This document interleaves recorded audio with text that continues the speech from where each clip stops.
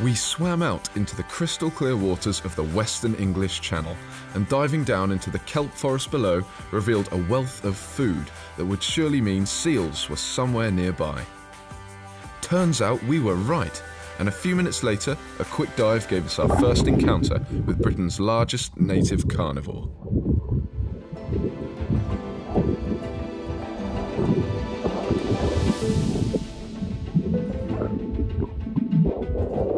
This young and fairly small seal, one of last year's pups maybe, couldn't resist checking us out. And then to our delight, more seals started to get the same idea. An infamous characteristic of seals is their curiosity, and these were no exception, twisting and turning to inspect us from all angles. This is only when they're in the water though. On land, they are far more nervous, which is understandable considering how slow and immobile they become. For the water though, they are designed superbly. Responsive and powerful hind flippers fan out to thrust the seals through the water. And their streamlined, torpedo-esque bodies give them a somewhat chunky elegance, letting them glide below the waves.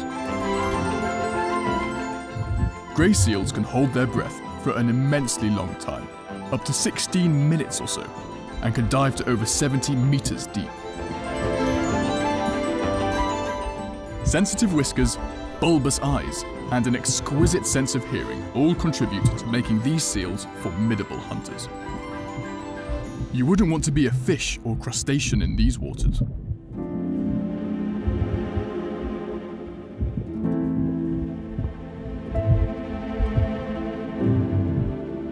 The UK is home to around 112,000 grey seals, about half of the world's population. These particular individuals, however, didn't have a long attention span and eventually got bored of human watching and abandoned us to go hunting.